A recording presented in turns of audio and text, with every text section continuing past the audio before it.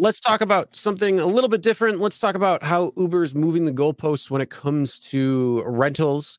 And this could be a good thing, actually, if it helps with the oversaturation problem. Uh, I But think so. who knows?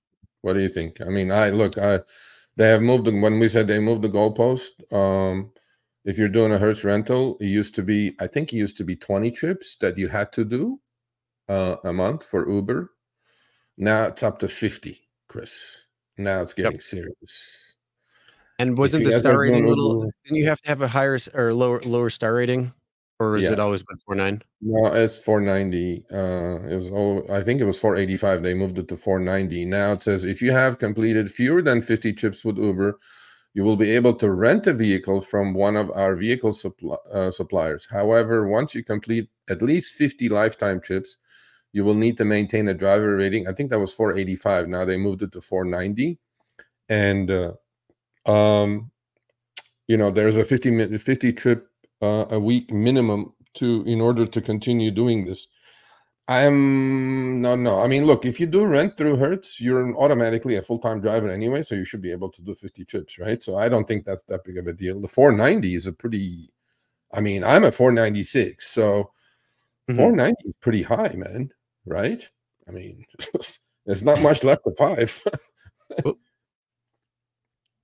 Yeah, I don't So think. I mean, it might drop some drivers. I'm not sure though. When it comes to it, but I mean, for the most part, yeah, you better be full time for driving when you have this. But yeah, I don't know. I mean, I'm not sure. I don't have any interest in renting, so it's not something that I even really care about.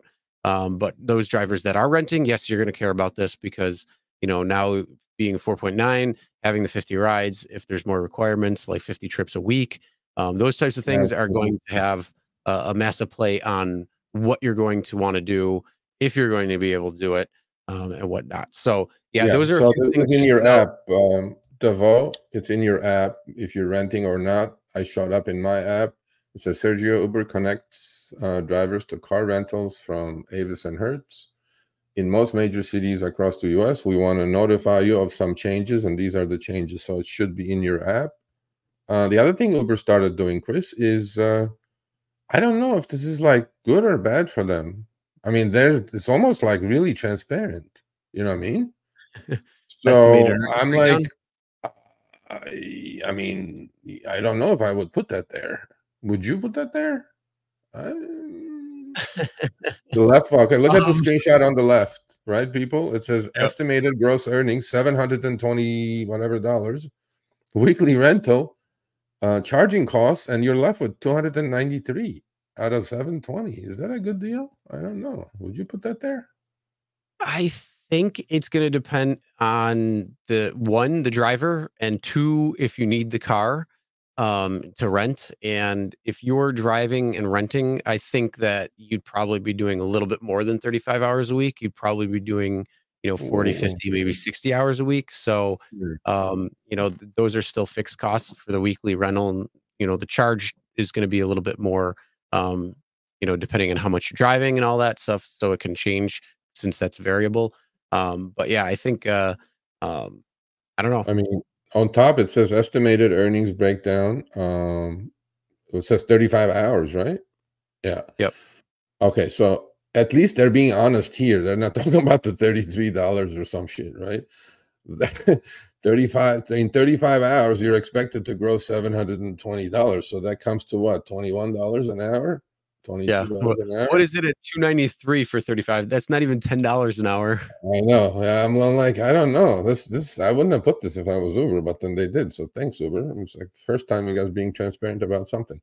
And it's kind Yep. of, this kind of falls right down the line with my $21 to $20 per hours, online hours in LA these days. Right about there. That's what I keep doing. I drive at base rates. That's what I get, 21, 22. Anyway, so this is a change. Be careful. Read the small print always. So there you go. Yep. Always read the fine print, know what's going on, pay attention, and then if the numbers work for you, it might be worth it. You just got to do a little bit of cost comparison Look, though man, I between think owning your vehicle, rental, yeah. depreciation, all that stuff, and then the actual rent cost itself. Yeah, I think, look, I think rentals has a point, has a spot. Like if you're going to do it, I mean, if you're going to get out there 50, 60 hours, I think rentals have a really good point nowadays, right? You have no other costs other than the rental and the charging if you're doing an EV. You don't have to do EV. You can do many other vehicles in the Uber app or Lyft app or Lyft Flex, which I'm going to start digging into that a little bit. But anyway, so if you don't have 50, 60 hours, go rent it. I mean, look, man, I mean, look, 50, 60 hours, 20, 25 bucks an hour, depending on the city you're in. Let's say you gross 1,500, 500 goes to charging and the insurance and the car rental, 1,000 net. I don't know if you can do better with your car. Why even hassle with your car and mileage, depreciation, all that shit? Just go put your 1,000 bucks in your pocket if you're willing to do the work. That's it. Yeah, I'm right there with you when it comes to it. You gotta do the cost analysis to figure it out first, to see if it's going to be worth it, where it's going to be worth it. Because there's going to be a break-even point, and you just got to figure out where your break-even point is going to be. I don't know if it's a scam. I think there are a lot of people doing it, and if you're going to work 50, 60 hours, might as well drive somebody else's car, bro. Why drive your own car into the ground? It's like, yeah, exactly. Sure. Yeah, I mean, so it just depends on what you're doing, where you're driving, all that. All right, thanks for watching. That short little clip was from our live stream, Show Me the Money Club with Sergio and myself, Tuesdays, 6 p.m. Eastern, 3 p.m. Pacific. Make sure you subscribe, turn on all notifications so you get notified when we go live, as well as all of our awesome content.